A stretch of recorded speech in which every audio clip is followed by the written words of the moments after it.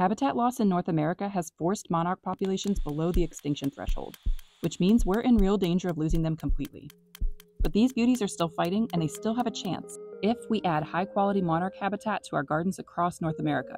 And now is a great time to plan. Firstly, we need to keep monarchs safe from disease, and a leading source of disease spread is actually this milkweed, Asclepias curasabica, also known as tropical milkweed.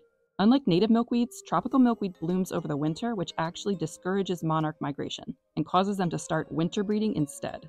Problem is, failure to migrate leads to a 5 to 9 times increase in transmission of a deadly parasite called Ophryocystis electroscira, or OE for those of us who have no idea how to say that. About 8% of eastern monarchs have OE, but where tropical milkweed is present in Florida, Texas, Louisiana, and Georgia, this increases to 70, even up to 100% infection. If you're in the US and have already planted this tropical milkweed in your garden, cut them back to 6 inches every fall to keep them from flowering over winter and get those monarchs back on the road. If you have the budget for it, consider replacing them with a species that is native to your area. And if you're watching from Mexico, the Caribbean, Central America, or South America, then tropical milkweed is native to your region, and please ignore everything I've said. Lovely plant. And in our monarch habitats, it's so important that we avoid pesticides and herbicides. Caterpillars are squishy little sponges, and these chemicals harm caterpillars more than other insects. Studies have shown monarch caterpillars frequently consume a diversity of pesticides in their diet. Not the kind of diversity we want. We're using so many pesticides now, they're in the atmosphere and have literally started to rain back down on us. Our gardens need to be chemical-free spaces for monarchs if we want them to have a fighting chance. Monarchs need milkweed to reproduce, but herbicides have taken out too much of our wild milkweed, so we need to replace those plants by growing milkweed in our gardens. And we only need to plant, 1.8 billion of them. The right milkweed for you depends on your region, and here are some gems that cover North America. Asclepias incarnata, or rose milkweed, is native to eastern Canada and most US states. It loves to sunbathe and prefers moist to wet soil, and will be great near a pond or a rain garden. This one blooms from mid-spring to early fall and is hardy in zones 3 through 9. Asclepias verticillata, or world milkweed, has a similar range but prefers well-drained soil with low to medium moisture content, and this one can thrive in full sun or part shade. It's native to most of the eastern 2/3 of the US, as well as Canadian provinces of Manitoba, Ontario, and Saskatchewan. This one's hardy in zones 4 through 9 and blooms from April through September. For those of you in the southwest and south-central US, check out Asclepias asperula, also known as antelope thorns. This one's a full sun lover, and in the wild it's actually found mostly in desert areas, so it's extremely drought tolerant. This one blooms from April to June and is hardy from zones 7 to 9. Another drought-tolerant species is Asclepias cordifolia, also known as heartleaf milkweed. This one loves a good rocky slope and is native to the West Coast, including California, Nevada, and Oregon. It's hardy in zones 7 to 9 and blooms spring to summer.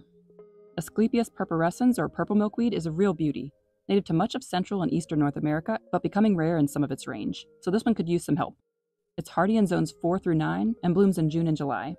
It's drought-tolerant and grows best in part shade, but can handle full sun with a little bit more moisture. Asclepias speciosa, showy milkweed, is a real fancy pants, and another widespread species that's native to Western and Central North America. This one's hardy in zones 3 through 9 and has big showy blooms from June to August. It requires full sun and is very drought-tolerant once established. There are so many more options, so this website, Grow Milkweed Plants, is your friend. You can get a list of species native to your region, and for selected species, it even shows you where to buy seeds.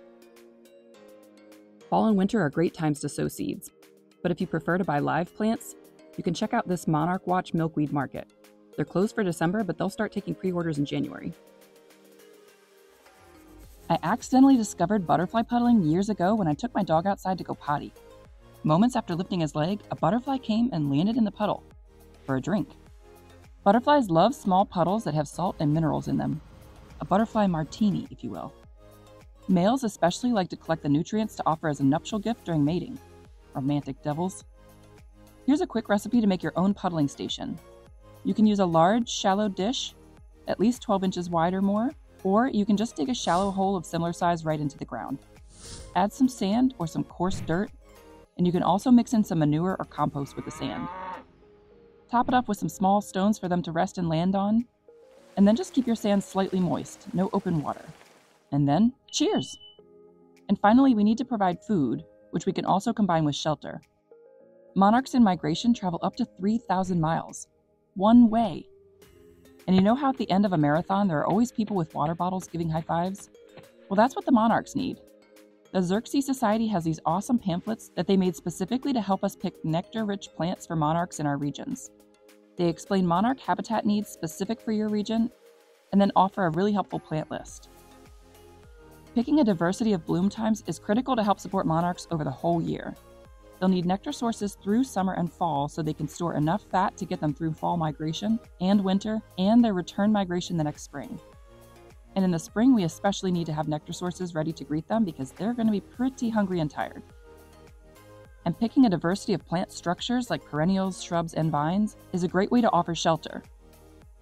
We can use our gardens to reconnect habitat for monarchs throughout North America to give this amazing species a chance at recovery. And who knows, the perfect plants for monarch habitat might even show up right on your doorstep. Watch this video next to see what I mean. Oh dear, oh dear. Let me just cut your feet loose first, and then you can go.